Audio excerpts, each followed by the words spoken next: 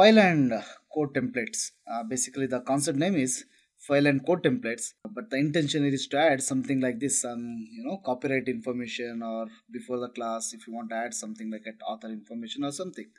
I can go to preferences and search for, what was that, code template. Yeah, this one, file and code templates. Here you go to includes and file header. So when you create any file, this header will be added.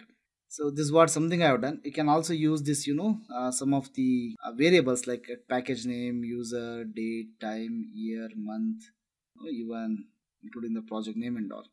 So, but I just simply choose to what, add this template. So something of what, branded with felight things. Let me add one last thing to show you.